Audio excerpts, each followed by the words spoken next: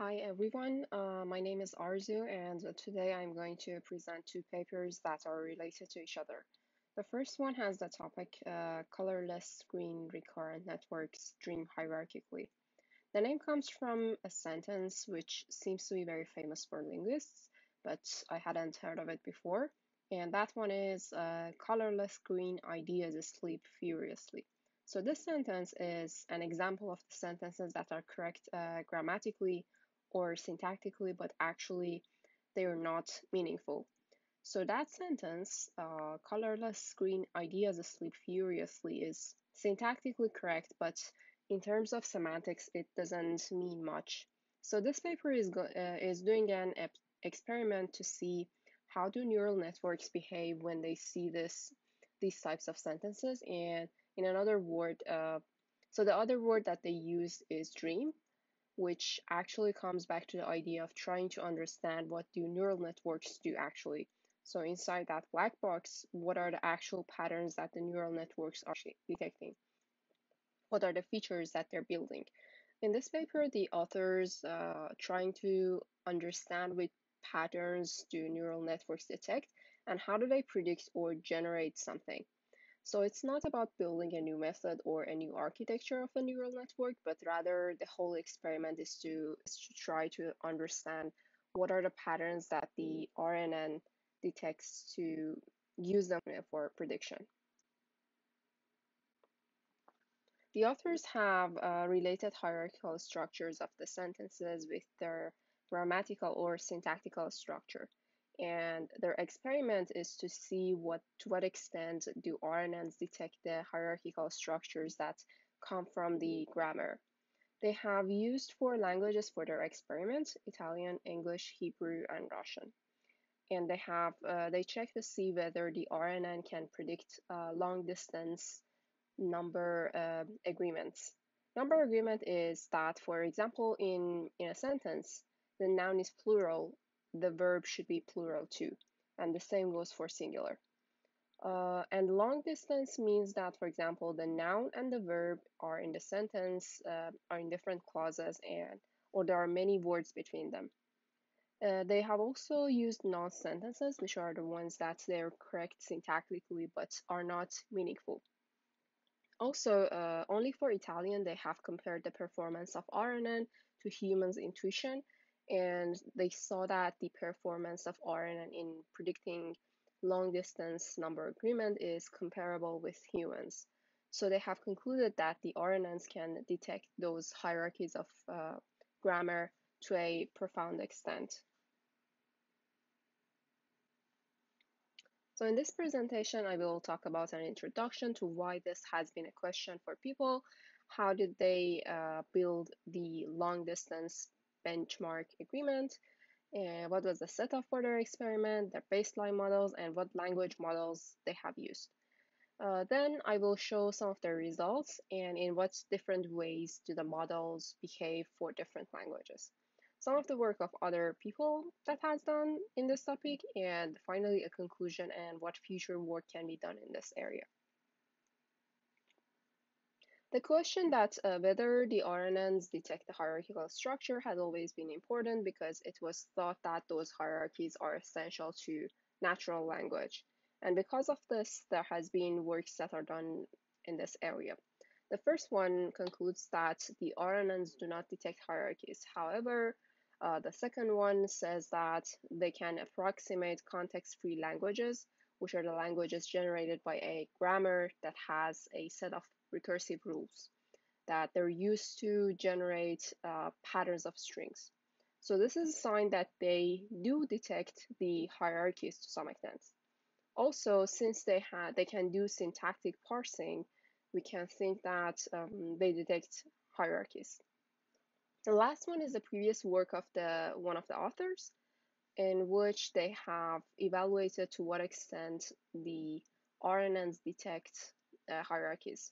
So they have tested whether the RNN can learn to predict English subject-verb agreements, which is a task requires the information from a hierarchical structure.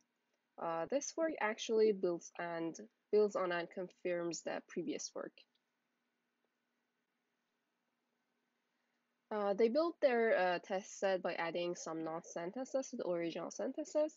So they extract the original sentences from a tree bank, which looks like this, and they have built some non-sentences using the original ones. They have substituted all of the context word with random words, but with the same morphology. For example, if they're plural or singular. So the sentences would be syntactically correct, but it wouldn't have a meaning. Then using a language model, they have tried to predict the part of speech for the second word in the dependency. One of the primary examples of agreements is the subject-verb agreement in English. But in this paper, they have also considered other types of agreements too. The two words that have to agree on some syntactic features are girl and thinks. So the first one is called the cue, and the second one is called the target. Using language models, we should be able to predict the target from the cue.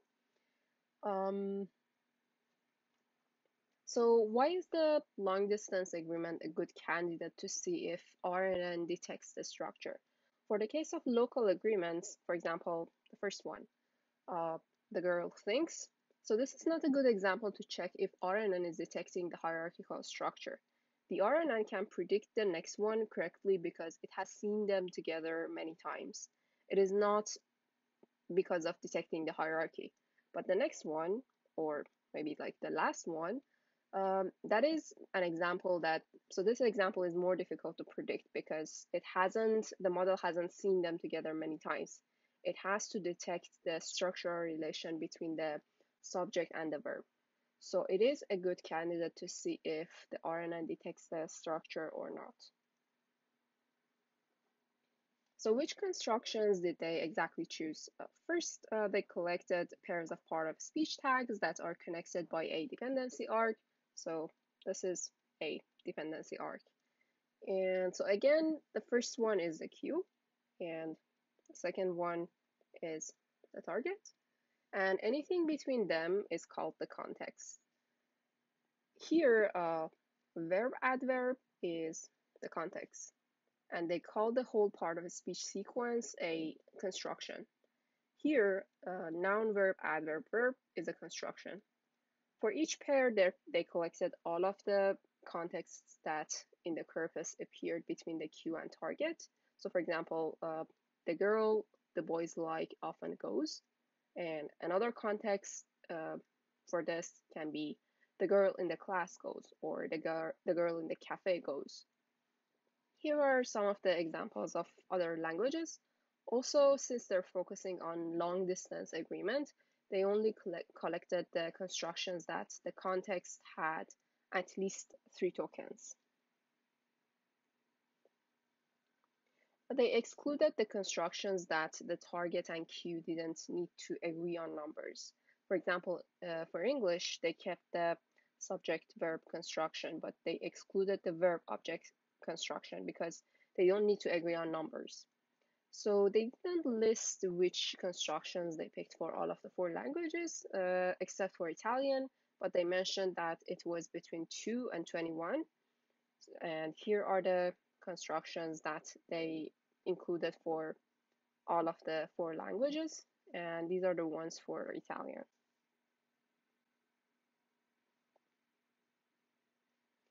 They had 2 types of sentences in their test set, the original sentences and the non-sentences.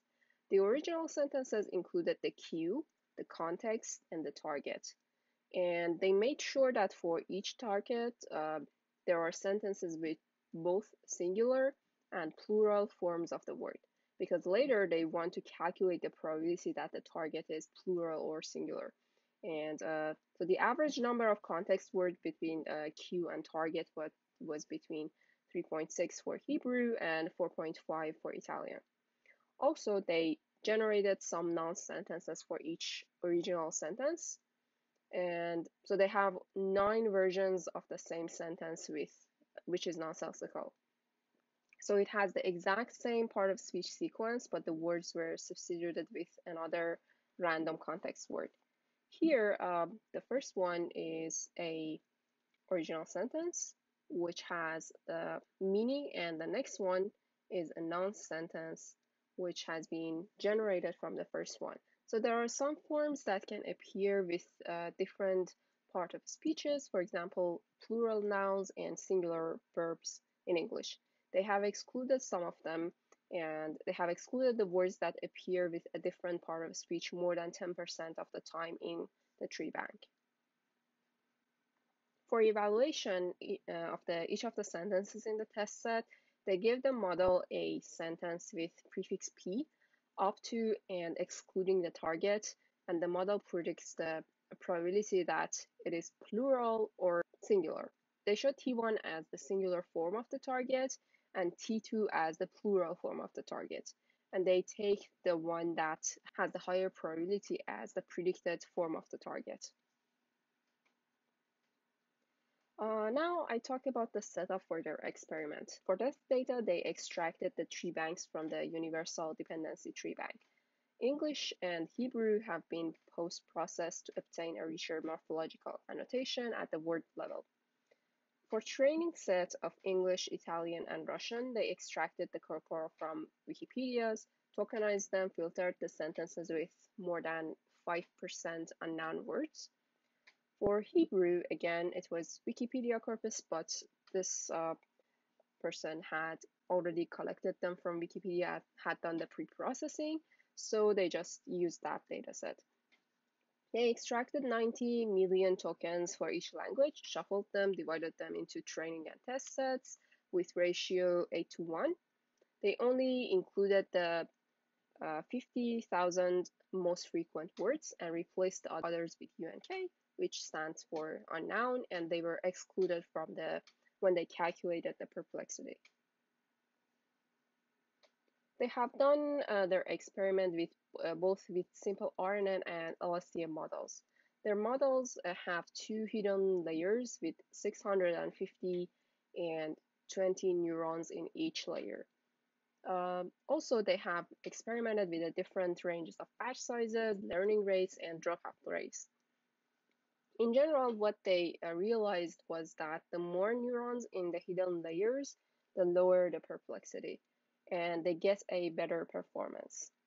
Because they realized that the LSTM is better, they didn't even show the results for RNNs, they just showed the results for LSTM, and it makes sense, right? Because the simple RNN has vanishing gradient issues and forgets the information of the past, and LSTM doesn't have that problem, so that's probably why it works better.